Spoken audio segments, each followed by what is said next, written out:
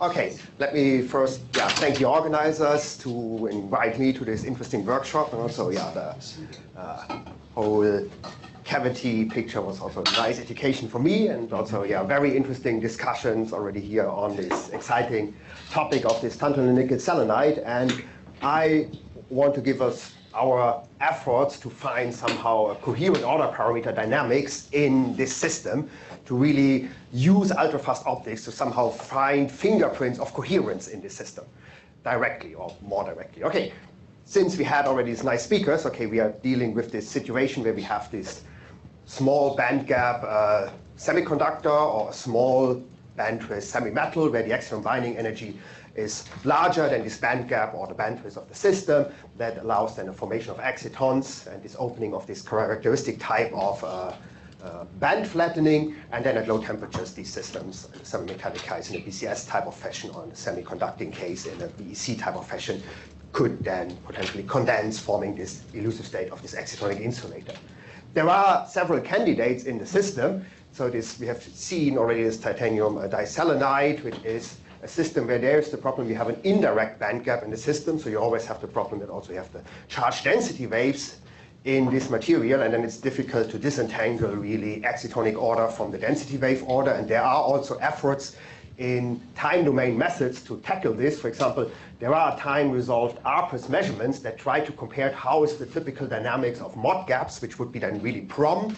Then on typical systems where you have a Piles gap, where you really see the opening of the system with this, on the time scales of the amplitude modes of the charge density waves.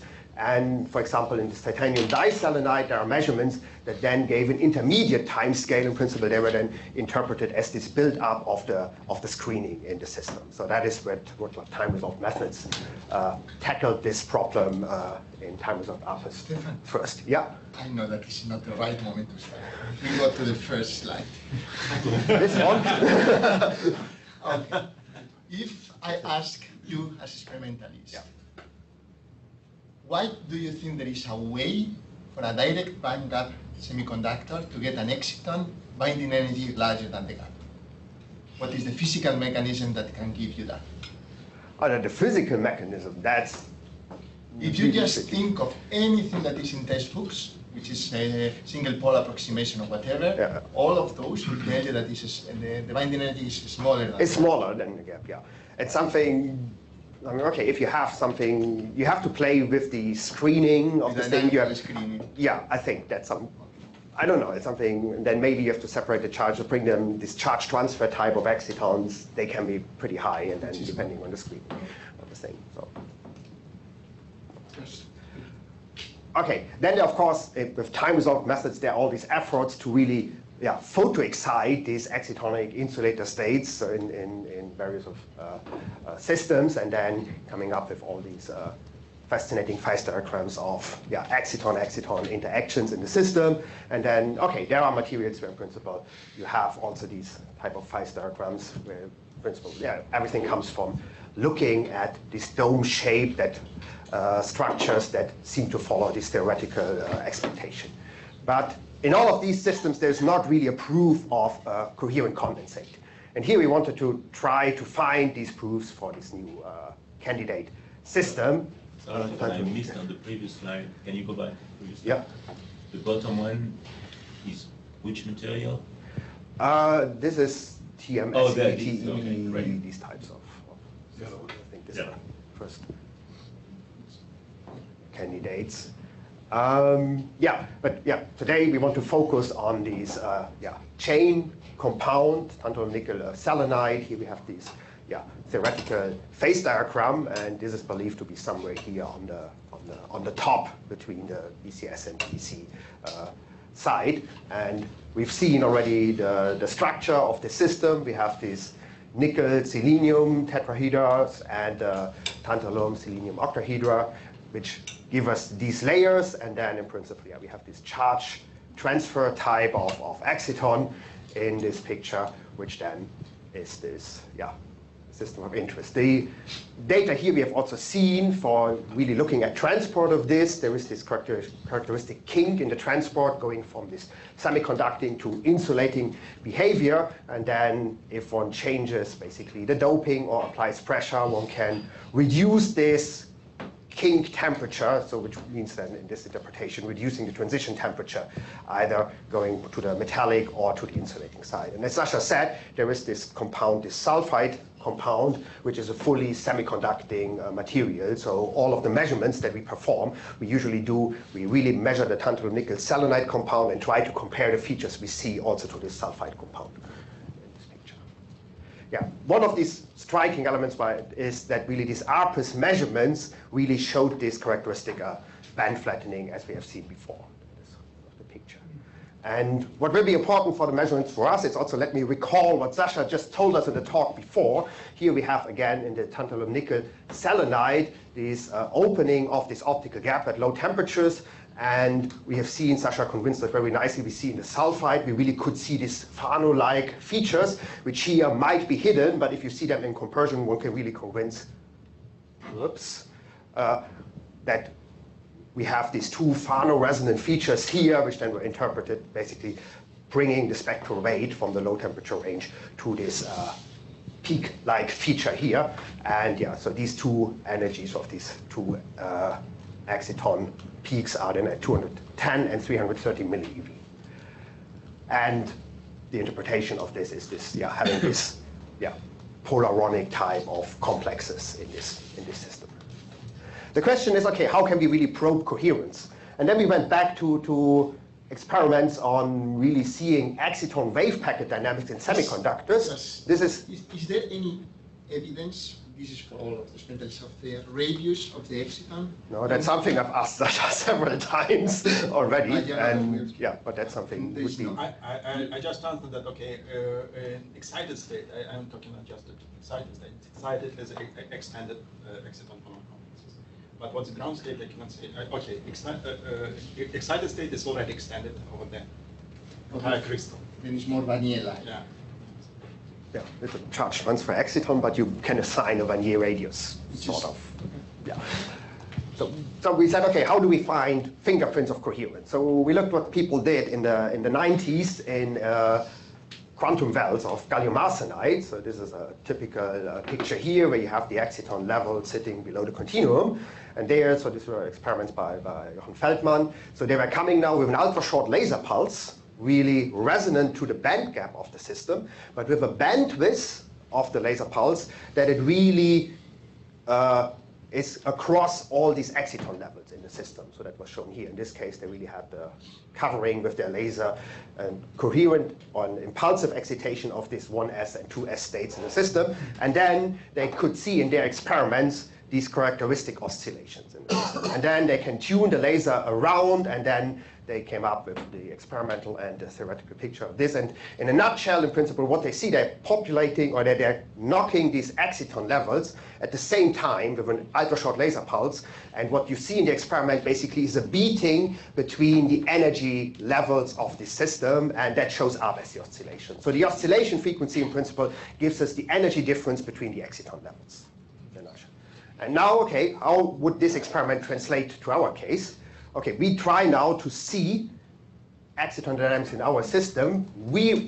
Since the band gap in the system is pretty high, this 180 millieV, we have to scale up our time resolution. So going from the picosecond resolutions of these semiconductor experiments, here we have to go now to sub 10 femtosecond experiments if we want to do something. That is something with our laser systems requires us to pump now far into the continuum. So our excitation is off resonant with all these excitonic modes. So in principle, in our case, we think the laser is not impinging coherence into these exciton levels itself. And then we want to see in the following of the talk, okay, extreme timescale dynamics, which is the purely electronic dynamics on 10 femtosecond timescales. Then we will look at this phonon and coupled phonon dynamics that Eduardo was already mentioning in the first talk, which is happening on the 100 femtosecond, picosecond timescale of this system. So what is happening with these carriers? Okay, in some way they have to cool down, they might even then populate these higher states, and then the question is, can we see this beating of these energy differences? So, can I ask you something yeah. about the selection rules of this process, in the sense that when you look at these coherences as a function of time and you probe with reflectivity, most likely these are Raman active modes. So basically, one should compare then these features with something that comes from spontaneous Raman scattering. But when you look at excitons, like in the absorption spectrum, those are dipole allowed, basically. So how can you distinguish which is which, or what's going on when you see these coherences of the wave packets? Of the wave packet. Yeah. Okay, what you have to do to make this fully clean is you have to do a 4-wave mixing type of experiment, and then it's really like driving the Bloch oscillations of these states and something. And what we did here is something we focused really, really tight to really basically come in a actually 4-wave mixing structure of this experiment, So which is then the fully analyzed. analyzed. Here are dipole allowed or are Raman active? No, these are, in principle, they are 4-wave mixing signals Okay. in this part. They are not direct infrared absorptions in this system. Okay, the first thing is, okay, let's look at this time domain response. We've seen all these oscillations, and now we are only interested in the electronic response of the system. And the first thing we asked ourselves, if this is really a condensate, then let's see if we can really distinguish in the time domain if this whole excitation and relaxation is happening across temperature dependent or temperature independent gap. So there we took analogies to the research in time resolved excitations in superconductors, where there you saw if you have the relaxation across the pseudo gap, that was a temperature independent picture, or you have a relaxation across the temperature dependent gap of the superconductor. There you could see in the time domain 2 time scales due to the different natures of the gap. Something strange with the thing. And then here, if we assume we have a temperature dependent amplitudes and relaxations across temperature independent gap, then one can up with, in this Wadsworth-Taylor pictures, one comes up with these descriptions for the excitation and relaxation dynamics in the system. If we compare this with our system here, then we can find that for the tantalum nickel selenide, we find a description that holds up to temperatures of about 250 Kelvin with a full description of excitation and relaxation across a temperature independent gap of roughly 100 millieV, which given the error bars is okay with this 160 MeV for 2 delta that we have seen before. There might be a small feature happening here around 250 where we attribute this as possibly some contribution from a BCS type of behavior that would give a jump-like feature in this thing. But also there, really, as soon as you have such a phase transition, for example, in superconductors, you also know new dephasing channels for phonons and so on would open. And if we look, for example, now at phonons, these are these coherent oscillations that are on the back on here. If we extract them by subtracting the electronics, up to 3 phonons we have there.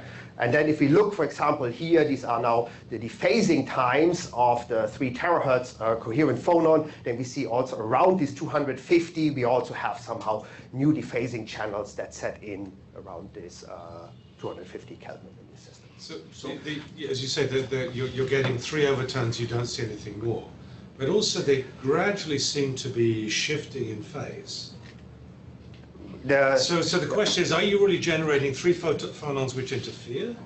Or are you generating a nonlinear dynamics which involves 1 harmonic, 2 harmonic, 3 harmonics? No, these are 3 phonons that interfere. That's what we see. And you know that because they're gradually shifting as a function of time. Yeah, we have one. So they're different. They're in different places. Okay, I have many extra plots, but this plot I don't have, but I can show it to you later, where we really can disentangle when which phonon is starting to ring. Can you state the frequencies again? One is 1 terahertz. 1, 2, and 3 tera. 1, 2, and 3. very simple. Okay, that I can remember. Point something and so on. Okay. And am I correct that this 270K anomaly that 250K. 50K is something which is not understood. Not understood. So it's something is happening there. We want to try also to measure now on this whole either with pressure or in the substituted samples to see if this is shifting around, if this is somehow related to a typical BEC, BCS type of crossover thing. Because if there would be a BCS type of contribution that could come in here, that could be sensitive to this. But we don't know. That's pure speculation on this. But at least the feature, we could fit this if we would put a little BCS contribution on top. But if this is a good suggestion or not, I can only tell if we've measured at least 3 or 4 other samples and we see how this feature changes. Okay, the interesting part is now to get what is happening really at these extreme electronic timescales on the very first picosecond. And here I show you, okay, this is the electronic signal, and this is really pretty fast. It is happening on a 250 femtosecond time scale in this electronic part. So it's a little bit faster than the valence band response that Eduardo was reporting. But if I now subtract this electronic signal of this, these are the oscillations I'm left with. Here you see these slow oscillations that will become the coherent phonons in the system. So I think this will become the 3 terahertz mode in the system. But now let's look on the spectrum of these oscillations, and that is shown here. So this spectrum is dominated by 3 peaks that are shown here.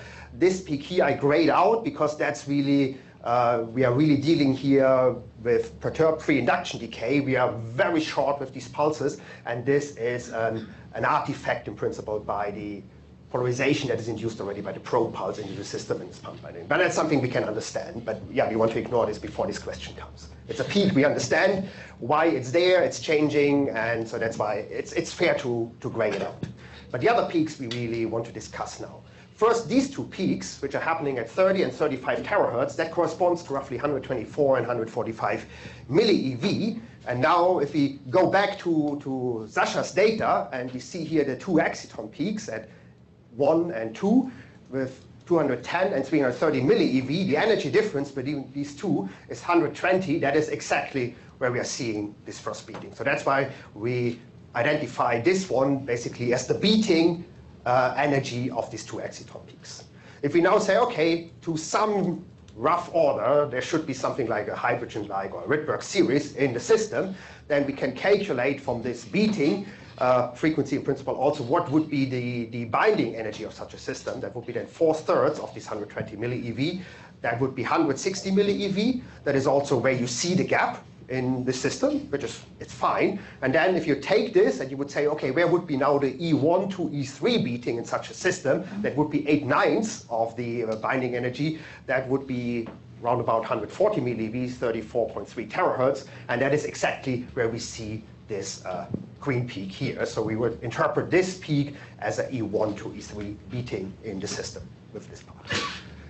The question is now, okay, can we see also now some oscillations really at the band gap of the system? And that is something, okay, here we're looking, okay, in superconductors, that would be the equivalent of the Higgs mode. If we have these, okay, assuming a U1 type of picture, okay, that would be the fight for the phase, or in this case for the amplitude modes of the system. And since we can't really directly excite these modes, okay, we would do this quench type of excitation. If we come with this very short laser pulse, we would basically quench the potential fast compared to the eigenmode of the system. So now the system sees a new potential minimum and now starts oscillating around this new potential minimum. That's the way how in ultra-fast experiments we are exciting amplitude or also Higgs modes in the system. But then this would, the theory tells us then this oscillation around this new minimum should happen really at the energy of the gap, which in this case is 160 millieV. That would translate to 38 terahertz of the system. And that is exactly where we find this really broad mode here. System. So in that sense, this is a possible observation of really an electronic amplitude mode of this excitonic insulator in the system. So I still don't understand one aspect that is more related to your experimental setup, which is that an impulsive Raman experiment, or it's more like this mode? This mode we would interpret really as an impulsive.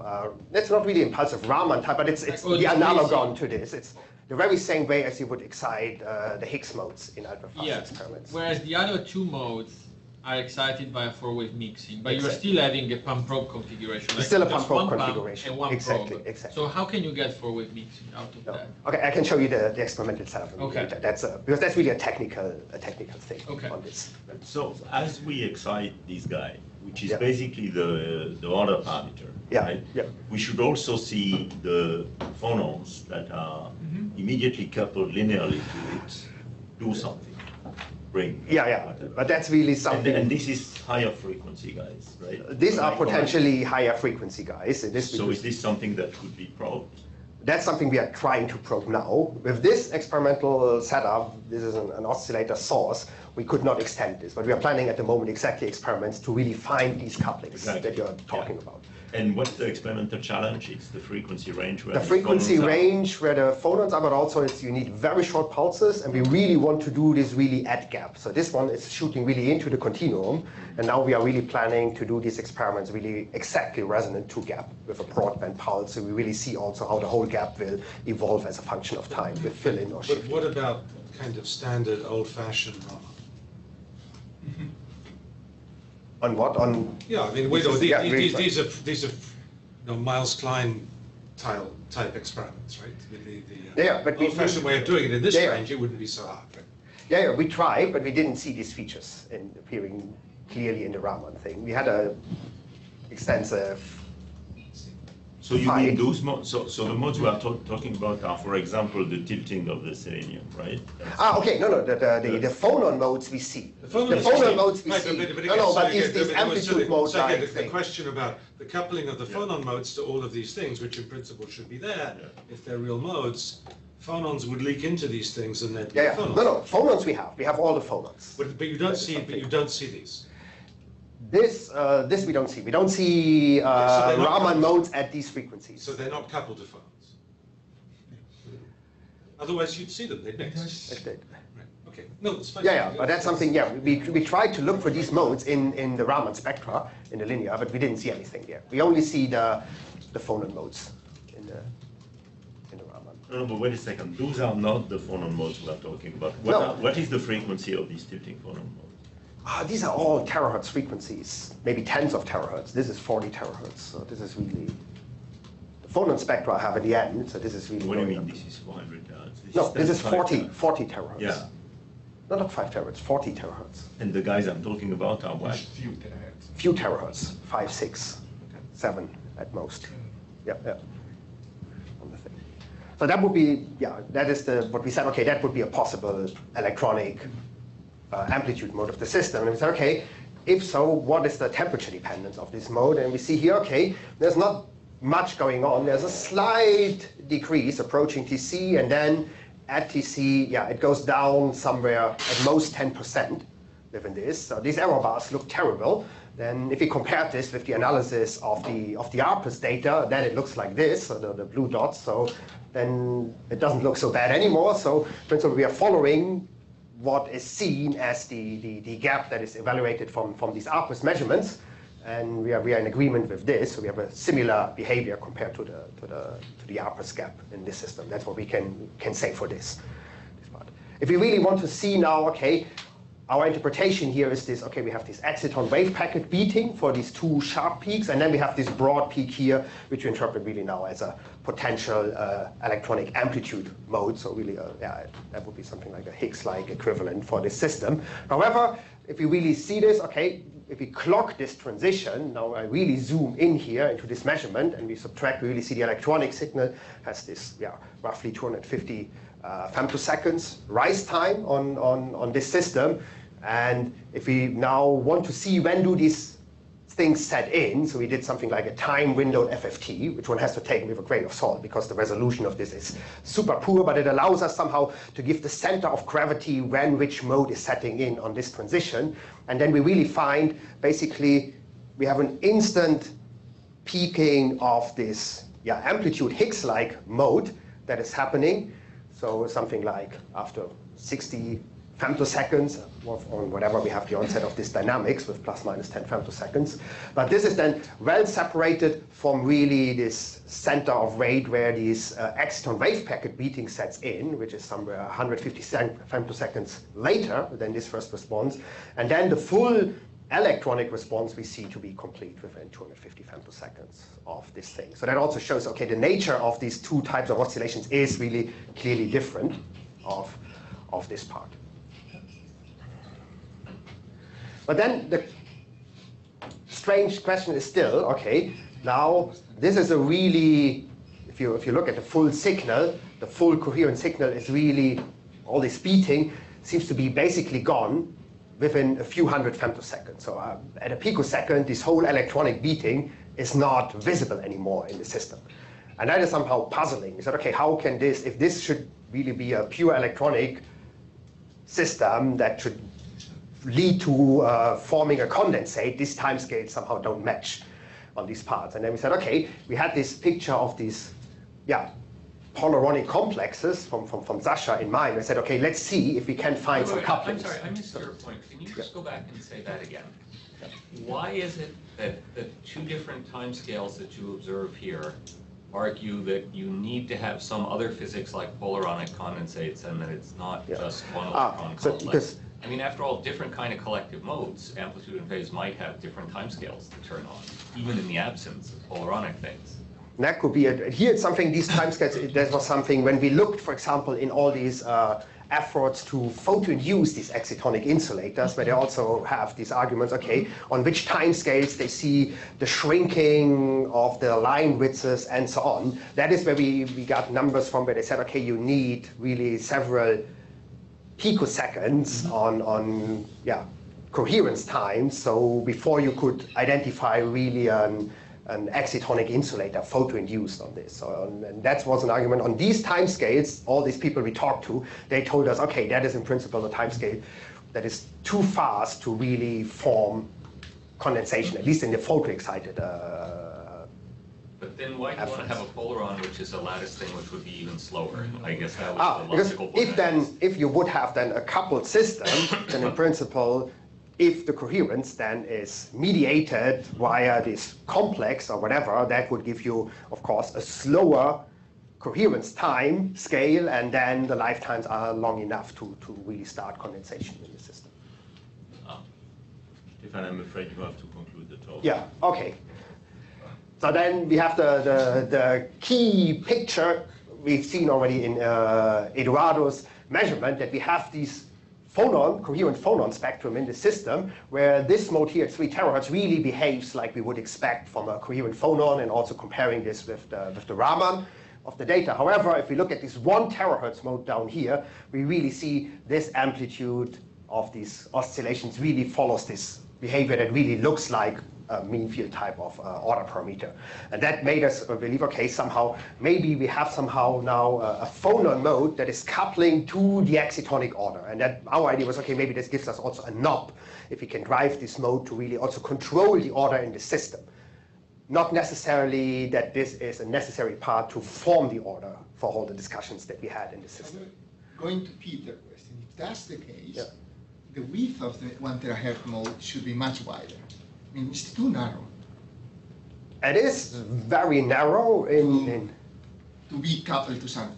Yeah, but there's even more. So what is quite interesting for this, first to see, okay, is this just sharing spectral weight?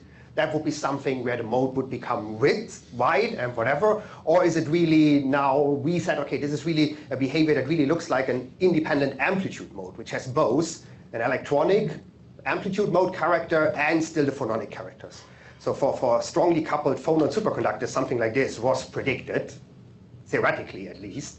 And therefore, we also looked at the fluence dependence for the phonons. Okay, they go like this. But these modes really show us also, okay, they don't grow with intensity. They grow really with the field. And then at a temperature-dependent threshold, we really see also a depletion, because we also, if you drive the system stronger and stronger, we start to kick out more excitons from a condensate. Actually, what's wrong with the story that it's just weakly coupled? I mean, so there are plenty of, look, if you cool phonons through TC, they all move a little bit, because the electronic compressibility changes. There's a little bit of, but then we should, bit of shift. Then we should see this behavior always, because that's then maybe one more evidence. If we now do the same experiment with even weaker fluences, we also see this coupled behavior goes away. So it really sets in. But the question is it look, if I send sound waves through a solid, even though they may be weakly coupled to some phase transition, I'll typically get a little glitch as I go through the transition. But then I would see this in Raman as well, in conventional frequency domain Raman. And I don't see this. I only see this in these driven modes. That is something, this behavior is really completely different from Raman. This is not, as we've heard yesterday, an expensive way of doing Raman. It's really a behavior that is distinct from the normal Raman, and it's also seen in the frequency dependence of these modes. So then in Raman, this mode has no frequency dependence. In this case, it gets frequency dependent. So you can take the whole picture and you can also look at the frequencies and you also see exactly these distinctions. And you can also distinguish it from the same mode in the sulfide compound, which is the semiconducting compound, and there we don't have this behavior. So there it behaves like all the other coherent phonons and the Raman modes. On top of this is now the question on coupled or not. It's something, if it's really an amplitude mode, we said, then it should also modulate the gap. And then the question was, okay, how can this happen? So if this is our excitonic potential, now we come with a laser. We really have to, we're already 10 minutes. Yeah. Okay, then we had one picture where we really said, okay, we come up with something that we really have a combined oscillation of this mode with the potential. The proof would be to see this in Raman, and indeed we can see, probing this in Raman, in terahertz, low frequencies, we can also see coherent oscillations really at 1 terahertz in the gap, deep in the gap of this. And that's something we can really see now in reflection, in transmission, we really see these coherent oscillations. Also on the full gap response of the system. And then finally, just let's leave us with the motion of this 1 terahertz mode. And it's really this mode, if you look along these chains, that is really changing the buckling of this layer in this system, and it's also moving in the selenium atoms to the middle of this. Yeah, and with this, let's just keep up with the summary of this, with the key findings of the electronic coherence and this phonon coupled mode that shows this interesting behavior that we are now trying to bring together. Okay. Yeah.